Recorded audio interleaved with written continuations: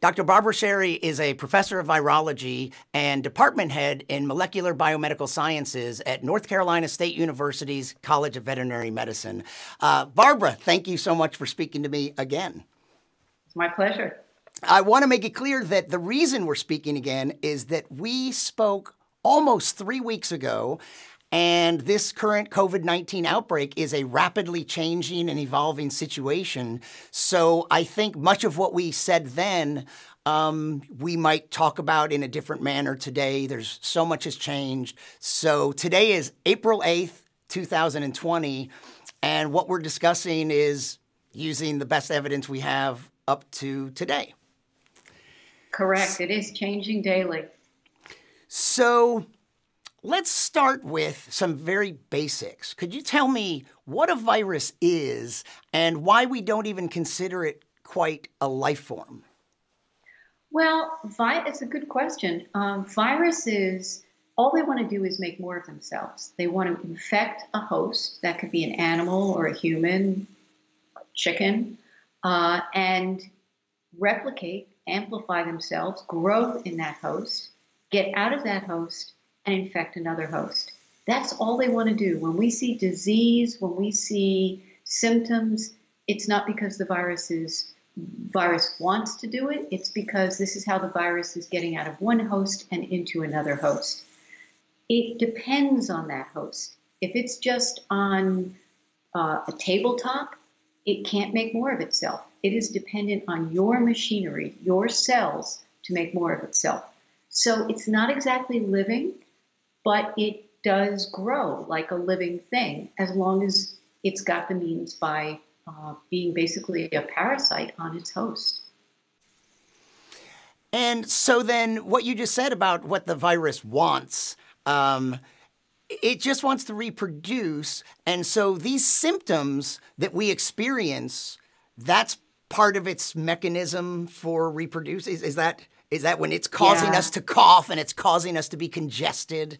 That's the process that it initiates. Yeah, it's really pretty brilliant, right? Because by causing those symptoms and getting you to cough or to have diarrhea or to vomit, you are expelling a lot of virus into the environment and potentially to another host. So it's pretty brilliant to cause symptoms. And since we just did talk about a couple symptoms, we are talking mostly about a little bit about viruses in general, but mostly this new coronavirus that is causing the COVID-19 disease. So what can you say about this virus and the symptoms? So things we should be aware of and looking out for. What are the symptoms and what would you like to tell us about it to begin with? Well, it can be so mild that we don't even notice that we're sick, or it can cause mild cough, mild fever, or it can get very severe into the lower respiratory tract and cause a severe pneumonia and even death. So if you have a cough and a fever, right now you might suspect that it would be this virus. The symptoms can be very similar to flu. We're finally getting past the flu season, but for a while there, it would have been difficult to distinguish between them. What determines how much someone is affected by the virus? Because we've heard some people can die, some people just get sick, some people require hospitalization, others don't, and some people may never develop symptoms. So what are the factors that can determine that in an individual? Well, the biggest factors are age, if you're elderly or if you're very, very young, and predisposing medical factors. So if you have some pre-existing condition like diabetes or a heart condition or a lung condition of some kind.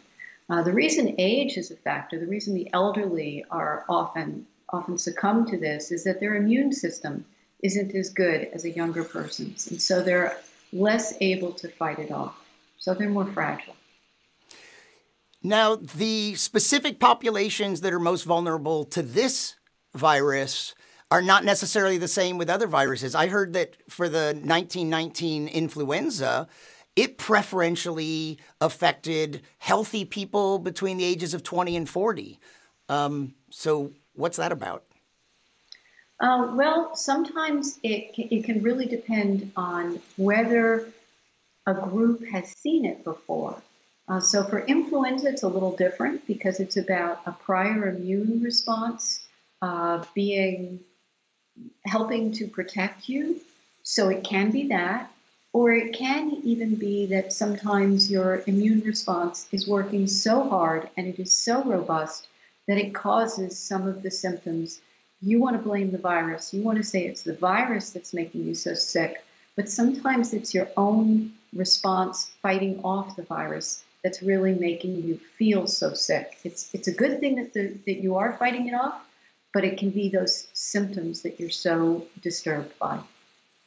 Can you tell me something about our body's defenses? Because, of course, one of the big questions everyone has is, if you have the virus once, does that confer immunity on you afterwards? So help me understand this whole subject about how does our body have defenses against a virus it's never seen before, and how does that work, and how do vaccines work? Because I assume it's sort of related. Yes.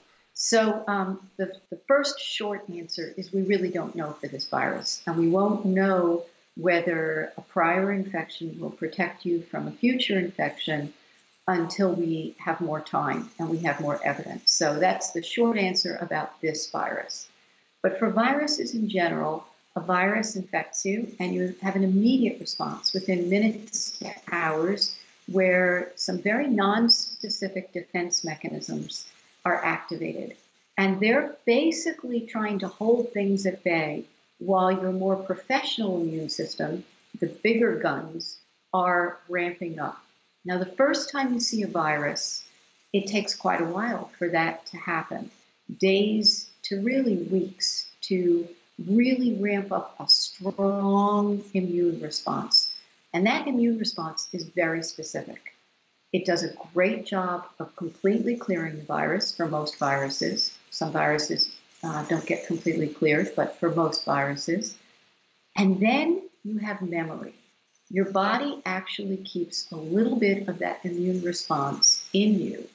And so if you ever get infected with that virus again, it's ready to go. It's like it's on alert and it says, I know that virus. And so it ramps up very quickly. And now instead of it taking days to weeks, it can take hours to days. And you might not even know you're getting infected. You would say, well, I'm immune, I'm not infected. You might have been infected very, very briefly, but no symptoms.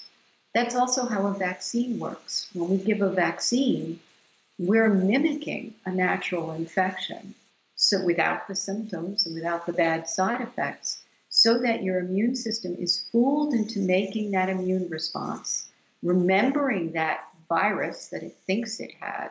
And so if you get infected by that virus afterwards, it gets ramped up right away, and you would think that you are immune to that virus. Someone asked me if two identical twins were both exposed to the virus, would they necessarily respond the same way, have the same immune response? That's a really good question. There is a random aspect to your immune response, not random, probabilistic is the way to think about it, about the way your immune system is shaped. And that might differ between identical twins. Also, identical twins are not exposed to identical environments. They're not kept holding hands their entire life, touching every dog the same way, being exposed to every bit of soil the same way. And so the environment is going to play a role in shaping their immune response. So in many ways, they will be predisposed to the same kind of response, but in many ways, the environment is going to shape their response. It's curious to me that dangerous viruses, such as this one, can be on certain parts of our body without causing any harm. So what is it about the different tissues or locations on our body that pink eye is okay until it gets to your eye, and this coronavirus if it's on my hands, it's not dangerous to me. What determines how dangerous it becomes if it gets into my lungs? Well, we talked about how viruses need to replicate, they need to reproduce to make more of them. In order to do that, they have to get inside cells. And the way they get inside cells is not just some general, just bang right in there. They have to actually get in through a door. We call that door a receptor. And they have to be able to unlock that door. So they have special proteins on their surface, the surface of the virus, that can interact with proteins or other molecules on the surface of your cell, and that interaction unlocks that door and allows the virus to get in. Once the virus gets in, it can reproduce, and that's part of what's going to cause symptoms. Well, this virus doesn't get into, as far as we know, skin cells on your hand, but it does get into the cells that line your upper respiratory tract. And so it causes symptoms there because it reproduces in those cells. And so can you tell me about that receptor, and is it exclusively in those respiratory cells? Is it found anywhere else?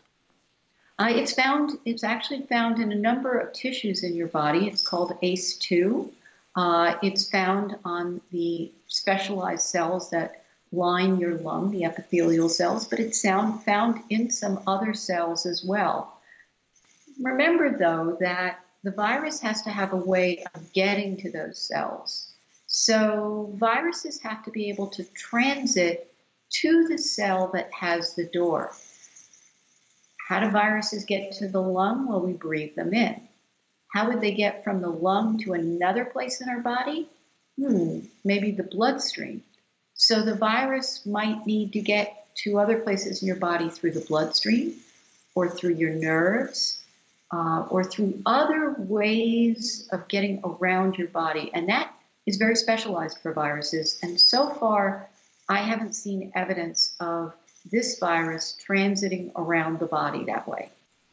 And you explained that when it gets into our lungs, it causes a response that involves congestion and coughing, and that helps it replicate. If it got into some of those other cells, would it necessarily even be able to become problematic in that way? Well, it might not be useful for the virus, because unless it was your intestinal tract and so it was going to escape because you had diarrhea, it wouldn't help the virus to escape and get to a new host, so it wouldn't necessarily be useful for the virus. Would it cause symptoms? Well, it might. There's two ways that I can think of right now that viruses cause symptoms. One is that the virus damages those cells. Just the act of the virus reproducing can damage the cell, can kill the cell.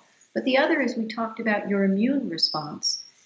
That can actually be damaging. It's robust enough that part of what it has to do is kill the cells that are infected to keep those cells from reproducing the virus. Well, if your immune system is killing cells, that's pretty damaging. So whether or not those other tissues, if they got infected, would you have symptoms?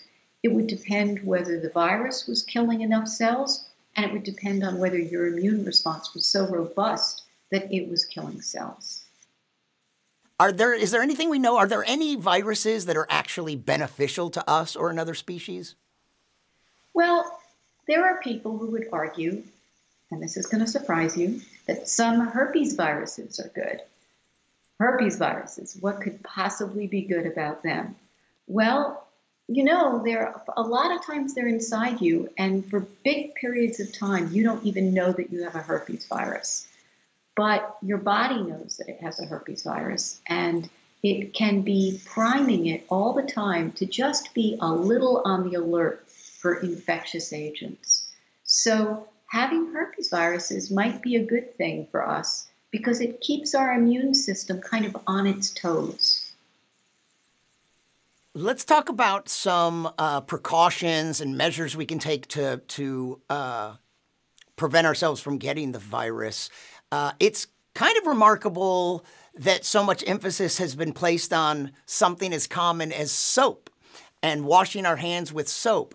What's the mechanism there? How does soap protect us from the virus? Well, so soap is detergent, and it turns out some viruses. I didn't even talk about really what a virus is. A virus is a little tiny thing that you can think of as a bag, and inside that bag are the genes. Just like you have genes that code for all of you and who you are, viruses have genes that code for who they are, their genetic material.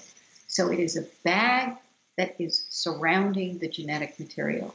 Well, some viruses have very tough bags, but some viruses have very fragile bags. And this virus and coronaviruses in general have very fragile bags. And so that bag is very sensitive to detergent. If you can use detergent and literally pop that bag, you will make the virus so that it can no longer infect. So that's one way that washing your hands is an excellent way of getting rid of this virus, inactivating this virus. Another aspect of this is that when you wash your hands, you are rinsing them with a lot of water.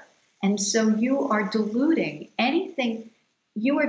this virus so that if you have a certain amount of virus on your hands and you're washing your hands, whether it was virus or whether it's dirt, it's all going down the drain and it's no longer on your hands. So that is another important way that washing your hands helps. So actually there's the mechanical, physical washing away, and then the soap actually is disruptive to its protective membrane. And what about hand sanitizers and wipes? And should we be using these, and to what extent should we be using these? What's your recommendation?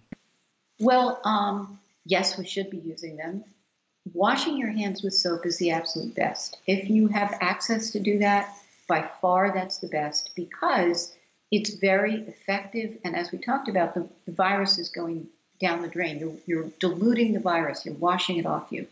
But hand sanitizers, as long as they're better than 60 or 70% alcohol, those can inactivate the virus as well. The only downside is making sure that you get all parts of your hands and that you're not diluting the virus. The virus is inactivated, but you haven't really moved it off your hands. Maybe some of it is now on the wipe and some of it is still on your hands. It's inactivated, but when you washed your hands, you had two things going on. When you use a hand sanitizer, you only have one thing going on. Do we have to fear that inactivated virus? No. Once it's inactivated, there is nothing to fear. Then why did you make that specify that difference? Well, how perfect are we when we use these hand sanitizers? Did we get every little nook and cranny? So having a backup system to get those last little nooks and crannies, like you have when you're washing your hands, that's very powerful. Since we're practicing hopefully very extreme social isolation, and a lot of businesses are closed, deliveries for most of us have increased, whether it's from Amazon or groceries or a local restaurant.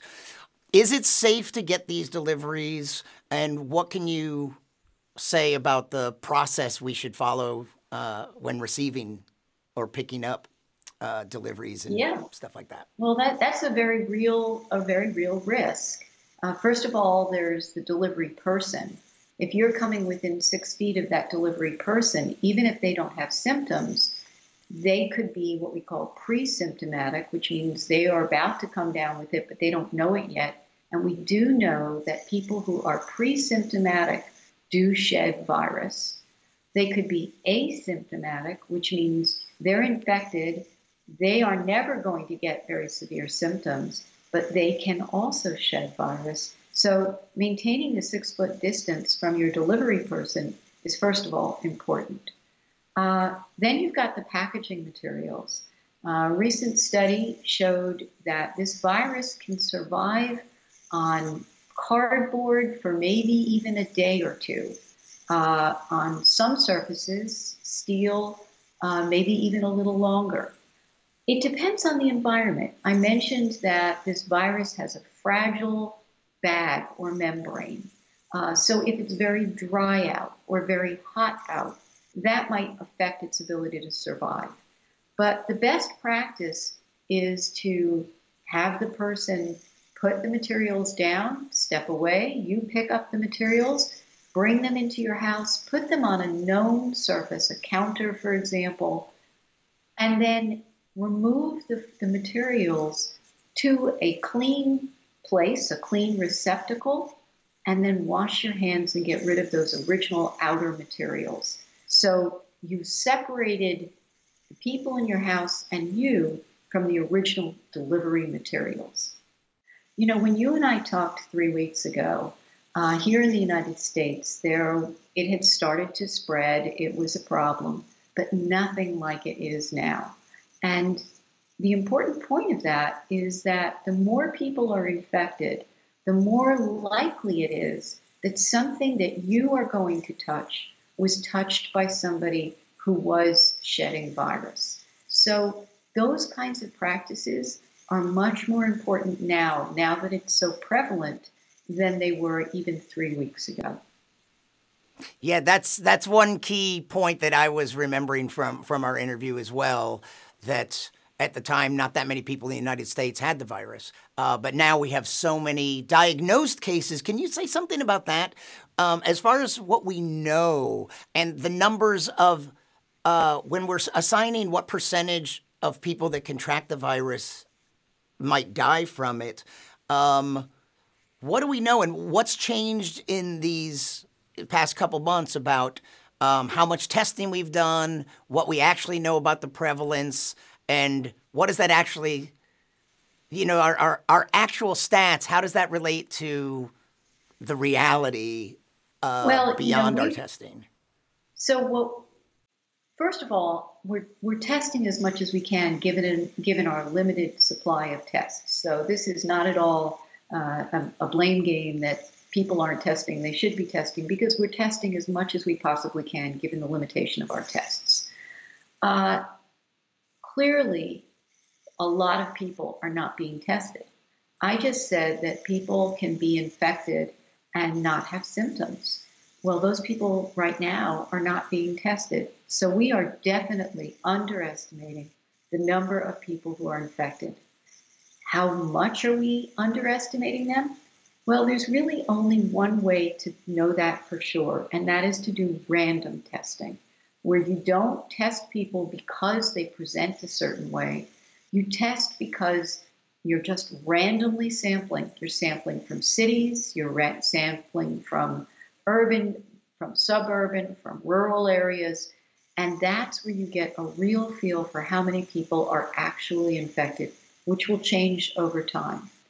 Now let's go back to the estimate of the death rates. If we don't know how many people are actually infected, well, we definitely know how many people are dying. And the people who are dying, they've been tested and we can be pretty confident they've been tested and they were dying because of the virus. So that's a pretty firm number. But when you say the percent death or the death rate, we have half of that number. We're confident of our deaths, but we're not confident in our infection rate.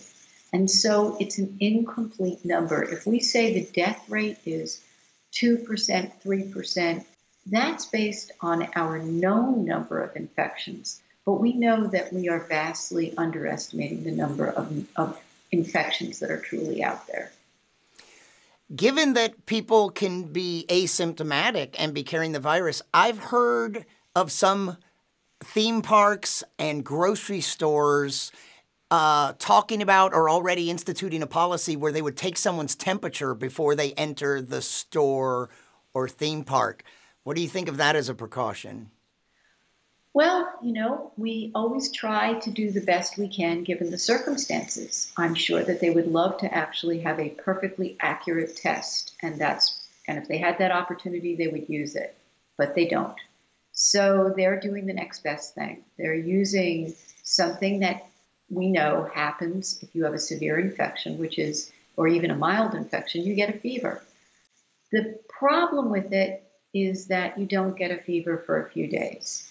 And so you could be infected and either pre-symptomatic or infected and asymptomatic, not have a fever, and still be shedding virus. So they're going to miss some people who are infected. The good news is they're going to find some people who are infected who did not know they were infected, did not realize they had a fever, and at least they're identifying those people. So good for them that they're trying to do it. They're doing the best they can. They're also raising public awareness. There are still people out there walking around thinking that this is no big deal. And so this is letting those people know that we're taking this seriously. One thing I would be concerned about is that if they only let people in that don't have a fever, that people, once they're inside, might feel like everything's okay because they tested without realizing it.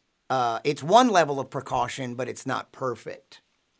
This is very true, and we're always nervous about that. Whatever we're doing, it makes it so people have their guard down because they think that they're now safe. But from what I've seen in grocery stores, people are being very nervous. So I think most of the U.S., a lot of the U.S. has gotten the message so far. I'm really pleased that a lot of states have gone into somewhat lockdown efforts, lockdown orders, because I really think that social distancing is a very important part of how we're controlling this virus. And about social distancing, and you mentioned in case of a delivery, when you do encounter someone, that's 6 feet. How do we come up with that 6 feet, and what does that mean?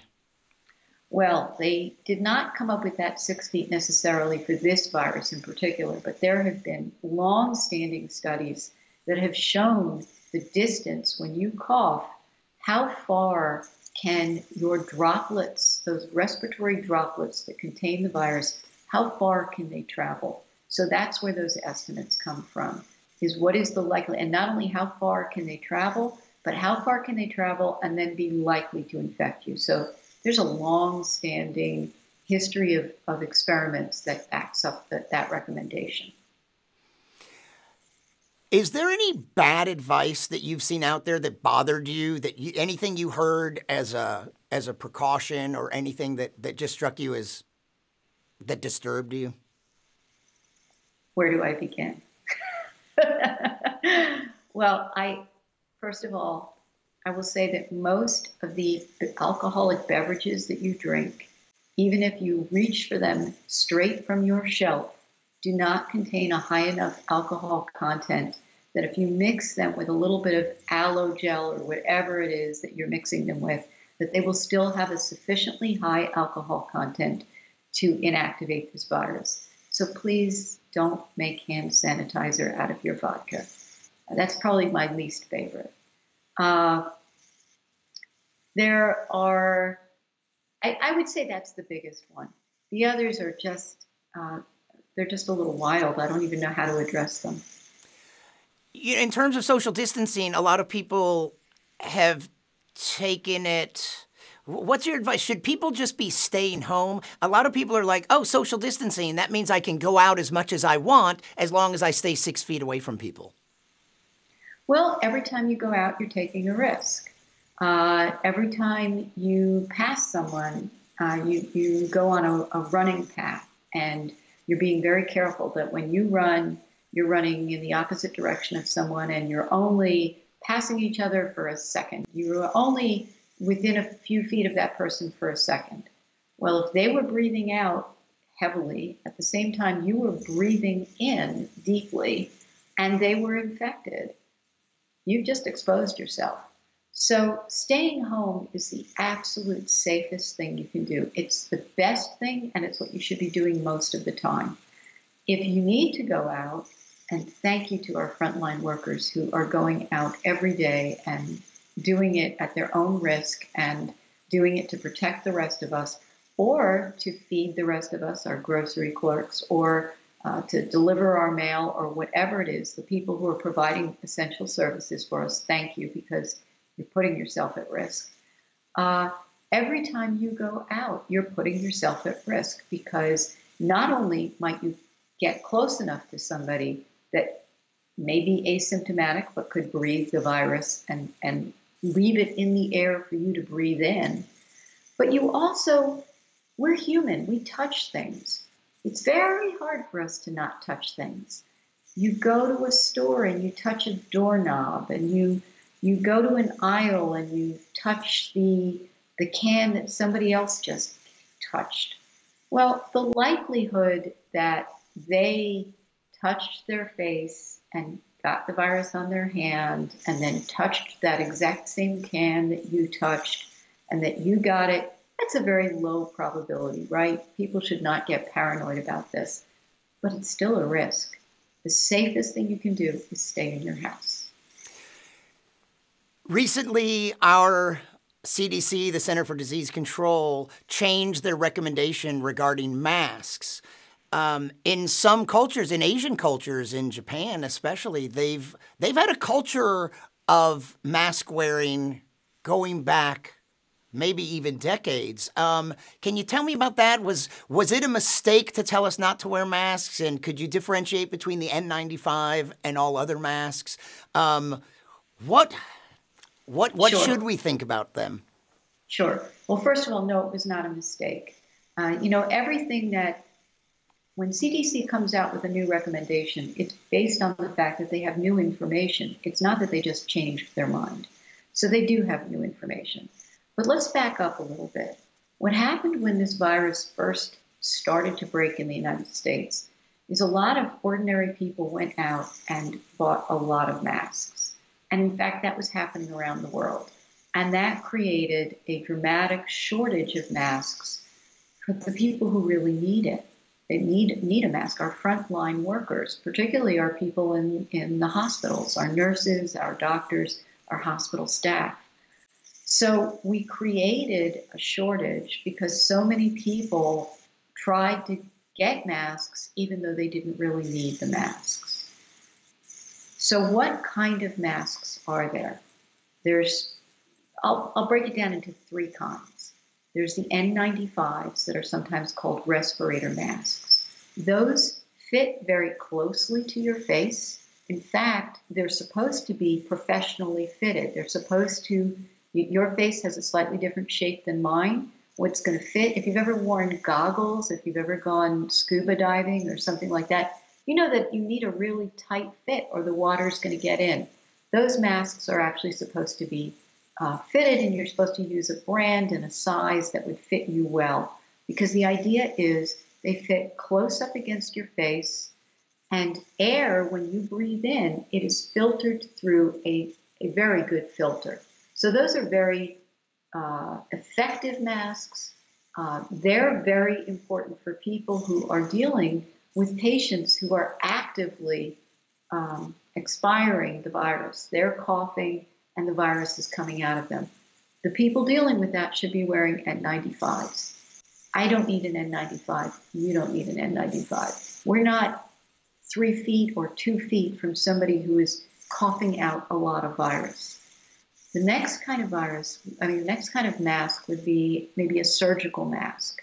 That's the thing you typically see on medical shows, when you're watching a hospital show and you see people with these sort of blue things and they're tied back or they have elastic. That's a surgical mask. Those are good. They don't fit tightly, but they do a good job because of those pleats. They kind of fit around your face, and they do a pretty good job. What they do a great job at is if I cough, when I cough, it all gets trapped in the mask. So those are fantastic for people who are infected. Those masks are great for keeping those infected people from spreading the virus to other people.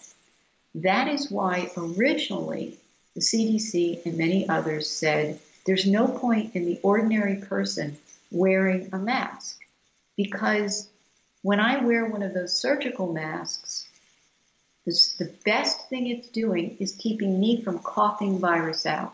So if a surgical mask is good at protecting people from coughing out virus, why isn't it great at protecting me from breathing in the virus?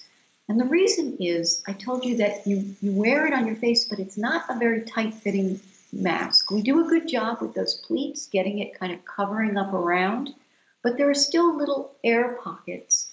And think when you breathe in, some of that air is going to come through the mask, but path of least resistance, some of it is going to come in those little air pockets. So it's not perfect.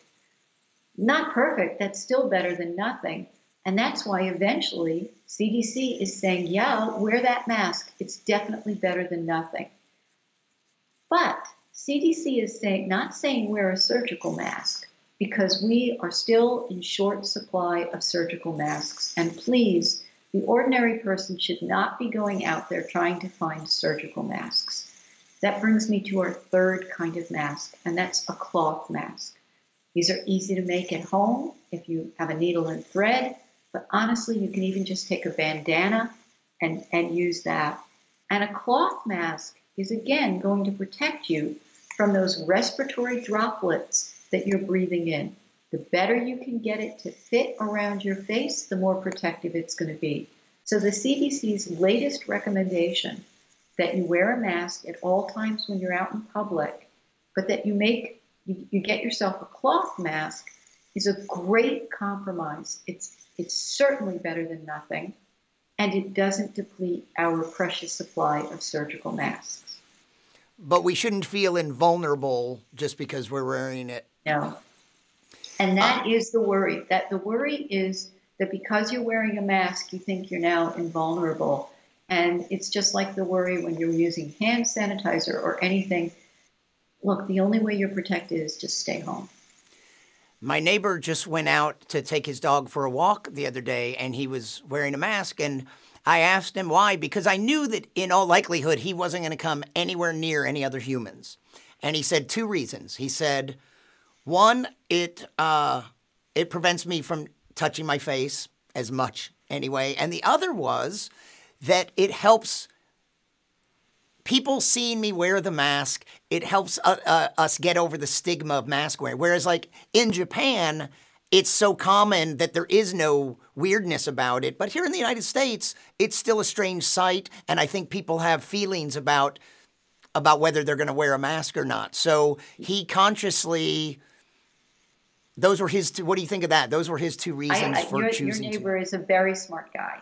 So first of all, it's absolutely true that the way we can, if I touch a handrail and it's a contaminated handrail and I get the virus on my hands, I'm safe. I'm not infected until I do this. And then when I touch my face, I've now taken that virus from the handrail and I've put it right where it needs to go, my nasal passages or my respiratory tract. And I've given it, I have been the transit that brought the virus into myself. I was my own worst enemy. So your neighbor is absolutely right. Wearing a mask is great because it keeps us humans from touching our faces, which we all do, and it is a very hard habit to break. The other point about stigma is a really good one. It's true that in a lot of Asian countries, there is no stigma to wearing a mask. But here, when people see you with a mask, they think you're contagious, because that's when we usually wear it, is when we are contagious. Sometimes severely immunocompromised people wear them, but then they feel like they're drawing attention to themselves. So until the CDC just said everybody should be wearing a mask, if you walk down the street and you saw somebody in a mask, you might be nervous and think, well, that person must be infected. Otherwise, why would they be wearing a mask? Does the virus have a way to get around? Like, how does it get to where it wants to be? And if I bring it up to my face, how does it make that last leap to get into my lungs? Well, the best way the virus has of traveling is when we cough. Because when we cough, we are like a little jet propulsion machine. We're sending it in respiratory droplets, and the virus likes damp. It likes to stay damp. That's what keeps it protected. We're sending it in little droplets over to you, and then you're breathing it in. That's just person to person. That is the most effective way for the virus to be transmitted from one host to another host. But another very effective way is eventually those droplets, by gravity, they fall and they land on something. They land on a handrail, they land wherever. Or I'm asymptomatic or pre-symptomatic. I don't know that I'm shedding virus. I touch my face and then I touch a handrail. Either way, whether it's because the respiratory droplets fell on the handrail or I took them from my face and put them on the handrail, now they're waiting. And then an uninfected person comes along, touches that handrail, and brings it up to their face. That is a very effective way of bringing it into your nose. And once it's in your nose, it's home free. You breathe in, you're breathing it into your lungs. What is a zoonotic virus? A zoonotic virus is a virus that spreads from animals to humans. It's that simple. Very simple. So, but there are a lot of questions to follow up with because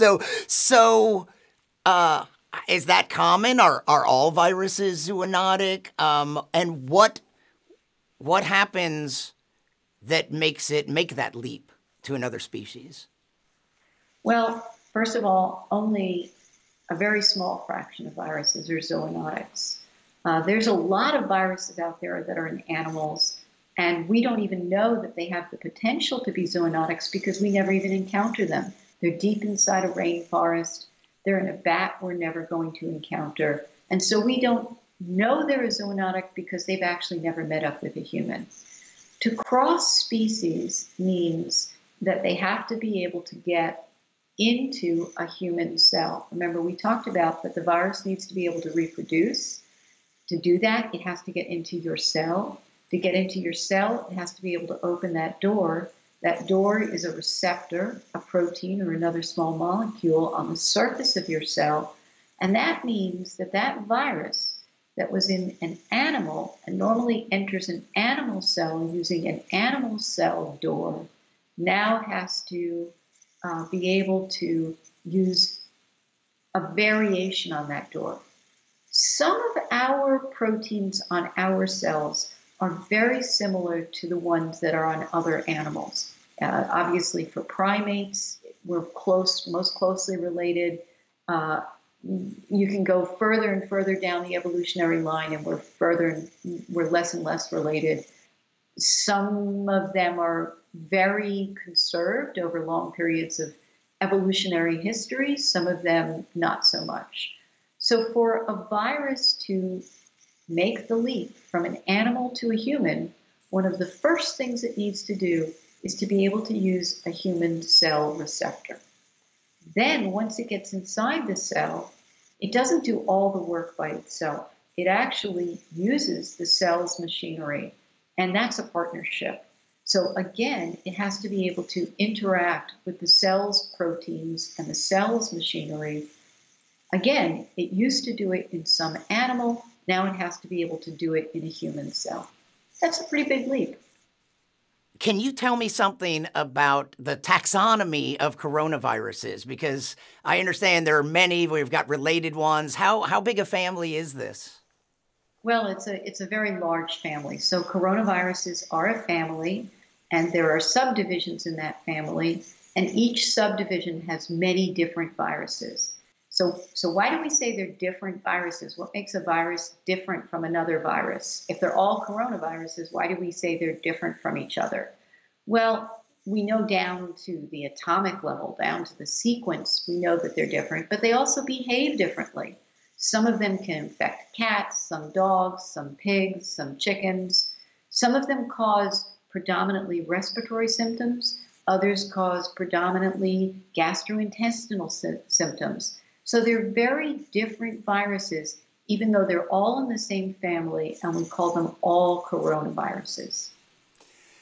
So now let's talk about the group of coronaviruses that are most related to the current one that causes COVID-19. In particular, just can you give me some context of what happened with the MERS and SARS outbreaks. And really what I'm getting at is towards the origin of the virus. But I'd like to hear a little bit about those first. Okay, well, the first major coronavirus outbreak that we had was the original SARS outbreak, and that was in the early 2000s, I think 2002. And it came from an exotic, a wet market, which means a market that sells live animals that are not your normal domesticated animals. They're exotic animals. And so we learned that the virus came from something called a civet cat, which is not what you think of when you're really thinking of a cat. It's a little different. But really, when we were able to investigate it further, we learned it came from bats. And so it had gone from a bat to probably a civet cat, and from there to humans. And then once it adapted to humans, it spread very effectively. It caused a bad respiratory disease, and it killed a lot of people. That was the original one. Then in around 2008, there was another outbreak, and that was the virus called MERS, M-E-R-S. And that one, we know it was in the Middle East. That's why it's called MERS, Middle East Respiratory Syndrome. It came from a camel, came from camels to humans. But again, the camels were not the original host. Came from bats into camels, into humans. And the camel story is a little interesting because it spread from the camels to the humans because the humans, in the Middle East, a lot of people have very personal relationships with their camels. They're beasts of burden. They really depend on them for their work and their livelihood, but they have very close and long relationships with them, and they are very intimate with those animals. They snuggle with them. And so that's probably part of how it spread from the camels to the humans. I wouldn't think people had the same relationship with those civet cats. I wonder, how did it get from the civet cat into humans? Probably just contamination, hands, things like that, just wet stuff. And what do we know about the origin of this new coronavirus? Well, we know that it almost definitely came from a bat. Now, how do we know that? Well, we can sequence the genetic material of these viruses. And part of the fact that their sequences are very similar is what helps us group them into families. But there are a lot of subtleties to those sequences. So in a family, we would say the family of coronaviruses all have similar sequences. Well, similar just means a certain amount of similarity. It's like you might look similar to a relative. You look closer to maybe your dad than you do to your grandfather. We can talk about that similarity, and we can use that similarity to trace where a virus came from. So just like Ancestry.com or something like that, where you're looking to say, what am I most closely related to? We can do that with viruses. And using that, we can figure out that this virus is incredibly closely related. This SARS-2 coronavirus is incredibly closely related to a bat virus we've known for quite a while. So we are very confident it came from that bat. Now, we don't know whether it came directly from the bat into humans or whether there was an animal intermediate like the civet cat was for SARS, the original SARS, and like the camel was for MERS. Why bats? MERS, SARS, and this one. I know they're related, but why are bats this common source for these viruses? Well, bats actually are infected with many different coronaviruses we don't even know about yet. And those coronaviruses don't make the bat sick. We don't really know why. We have some theories, but the bat just doesn't really seem to care that the coronavirus is in it. A given bat might be infected with as many as 6 different coronaviruses. Those coronaviruses can recombine and can make new coronaviruses, and they're just waiting to exploit an opportunity to jump into a new location. So the bat is like a little incubator, constantly spitting out not only the original coronaviruses that infected it, but new combinations of coronaviruses. And when we bring those bats into our environment, like at wet markets, or indirectly through animals that were exposed to those bats, or we encroach on our rainforests and bring the bats into our backyards, we are exposing ourselves to those coronaviruses. There will be more of them. So we have sequenced the genome of this virus. Are we able to tell whether a virus has been bioengineered or not? Sure. What we can do is we can say, what does the entire virus look like? Let's look at the whole sequence. When we did that, we said, all right, it is really, really similar to that bat virus out there. So we have no reason to believe that it came from anywhere else.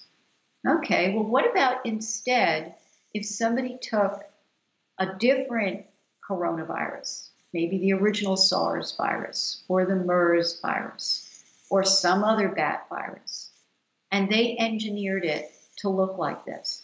Well, no, because those viruses look different all throughout a long genetic material. And those viruses have little changes all throughout them. So if you tried to engineer here or here, it would still have this signature over here of that bat virus I'm talking about. When we look at that one bat virus, and I say that that virus is the origin, you can look all along that very complicated sequence and see the hallmarks all along there that that was the origin. If you look at any other coronavirus, you would have to make hundreds, if not thousands, of changes to make it look like the coronavirus, the SARS-2 coronavirus. Does that make sense? It does. And if we make changes, bioengineer, do gene editing, is there evidence that you can see of that editing in the same way that you can see when a professional can see if a photo has been edited? Well, I'm going to answer that in two different ways. If you show me a virus that was bioengineered and you say to me, what are the hallmarks that it was bioengineered? If it was bioengineered, it usually has pieces that were bioengineered.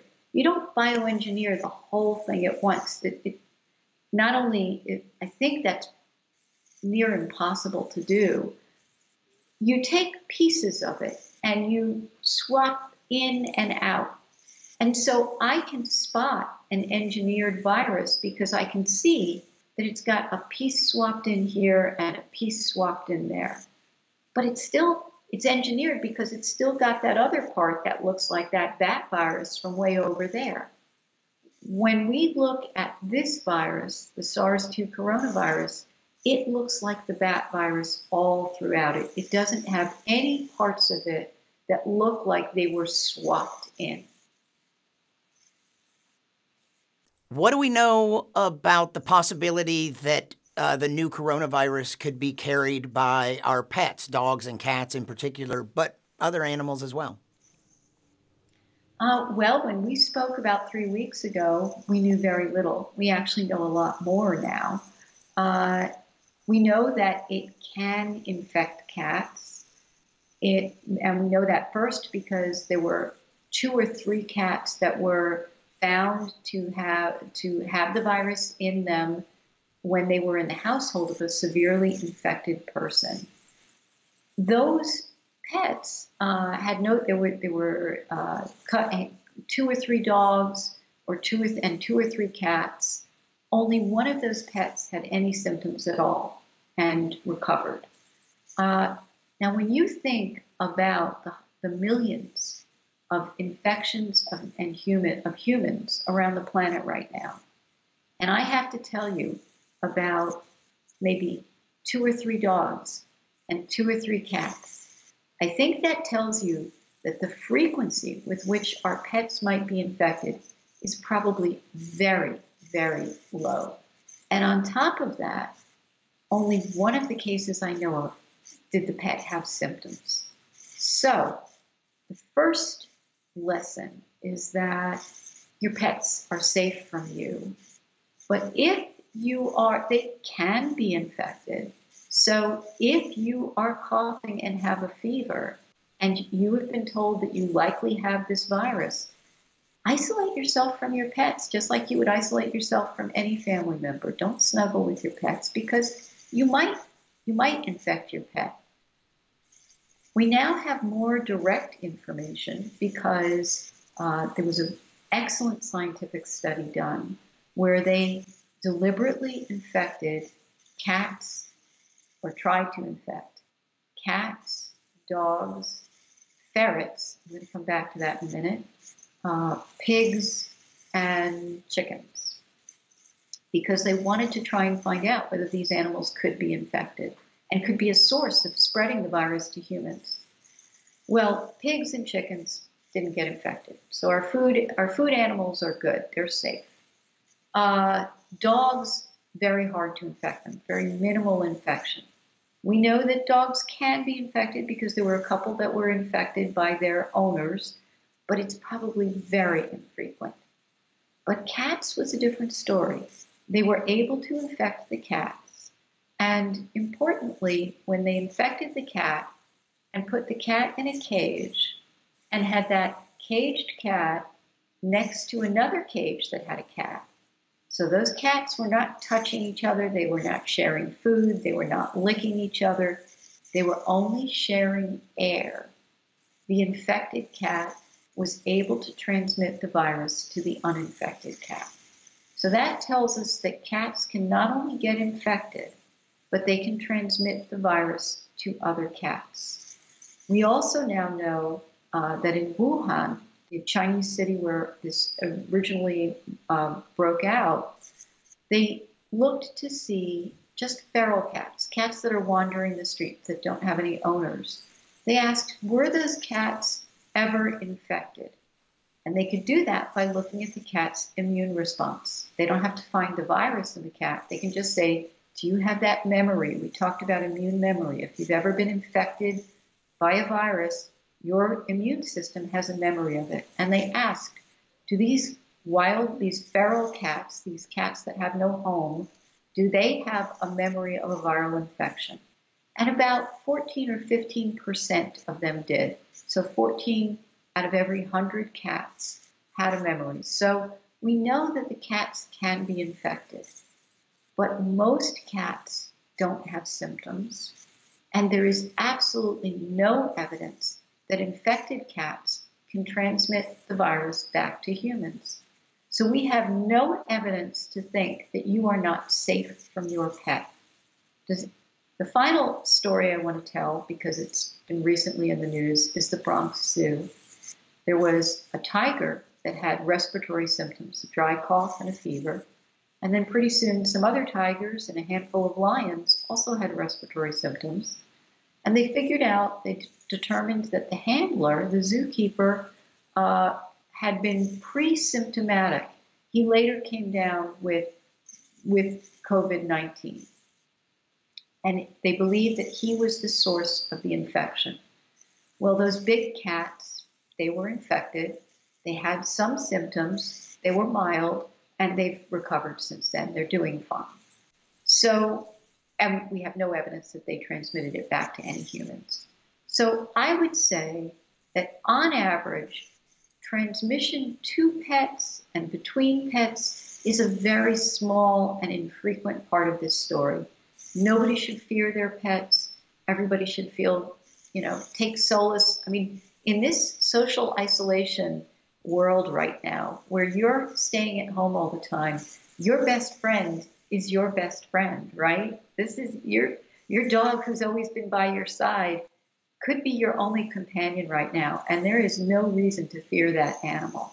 But if you get infected and you are coughing and have a fever, let somebody else take care of your pet. I wonder what's next for us Do you feel like the extent to which we've implemented social distancing and lockdowns has been effective? I saw that in China, they just a few days ago relaxed the lockdown, and the next day I saw photos of thousands of people packed in tightly in public spaces. Am I wrong to be horrified by that? Yeah, that is very scary. So there are epidemiologists out there who are using very powerful approaches to answer your question. So they're using mathematical modeling.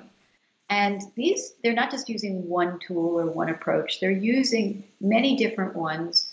And then they come up with predictions only when they use many different models and they all give them the same answer.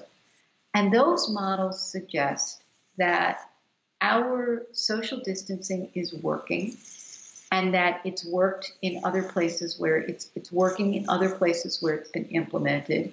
And it is flattening our curve, which just means we're not all getting infected at once. And the reason that's so important is so that we don't overwhelm our healthcare systems. So flattening the curve is working. But picture it. If you ease it up and you suddenly let everybody start interacting again, all it takes is a few infected individuals, and they infect. Each one of them infects 2 or 3 people, and each one of them infects 2 or 3 people. We could be right back where we were in no time if we released this social distancing, whether it is mandated or whether people are just doing it voluntarily because they understand that it's the right way to control the virus. We could be right back where we were. Do you have any idea of what the amount of time should be before we relax those restrictions? Well, the modelers, these epidemiologists and computational specialists, are rightfully, their tools are most accurate when they use them for the shortest period of time. So what they've been doing predominantly, the work that I've seen, has been focusing on what if we do release, for example, a lot of places have lockdowns through April 30th. What happens if we release and let people go about their business on May 1st? Or what if we extend it another month? And the results are dramatically different. So I haven't seen results where they've gone out much further than that because the reliability decreases the longer they go out. But certainly talking about another month, the month of May, being heavily restricted, in my opinion, and based on these models, that's a good idea. So we've talked about so much. What would you like to leave me with as a takeaway, as some final thoughts on the whole subject about the COVID-19 outbreak? Well, I would say I thank you for coming to me and asking me about this because I'm a virologist and I base my knowledge on facts, things that have been experimentally proven. That is, that they've been reproduced under carefully controlled scientific, in carefully controlled scientific studies. I rely on people who are even greater experts than me to be doing those studies, and then those get reviewed by people who are experts. And that's how we know that what I'm telling you is true. And I'm always very careful to say things like, there is no evidence of this, or we don't know that yet. We introduced this saying it was April 8th. I'm going to say it again. It's April 8th because this is what we know as of today. But everything that we now know about COVID-19 and all of our efforts to slow the spread of the virus and to combat the virus, whether it's through drugs or through developing vaccines, are based on careful scientific study. And I worry that our country is moving away from understanding how important it is to base our behaviors and our plans on careful scientific study. We have to follow science and medicine. We can't just wish or hope or fear. We have to base our actions and our plans on facts. And for the non-scientist, what would you recommend? Because there are so many possible sources of information, where do you think the non-scientist should turn for dependable information? Thank you. CDC.gov is a very good source. Okay, well, thank you again for taking this much time to answer my many questions. And I think you have just enough time to get ready for your class. It's all good. And as things develop, I actually really appreciate that you came back to me for updates, because you and I were both getting increasingly uncomfortable. I think that probably there's going to be less changing. We're in a much more knowledgeable state now than we were. So it's kind of like exponential. The difference between now and 3 weeks ago is like this. But the difference between now and 3 weeks from now is going to be much less. But please feel free. We can follow up with email. We can follow up with whatever. We can make it easy where I answer things by email so that you're able to just insert you talking and say, and I've had an update to that part where, whatever. But I'm passionate about making sure that what we're doing is sharing facts, not what was true yesterday, but what's true today. Me too. So yeah, thank you again. And I'm sure you will be hearing from me again. All right, good. Well, take care and let me You know. too. I hope that all of this worked out and that it doesn't have too much of a crackly sound. Yeah, I think it's fine. And I think I can get some help to clean it up if I can't do it myself. But yeah, thanks. Perfect. All right. Take care. Be safe. Take care. You too. Stay safe. Wash those hands.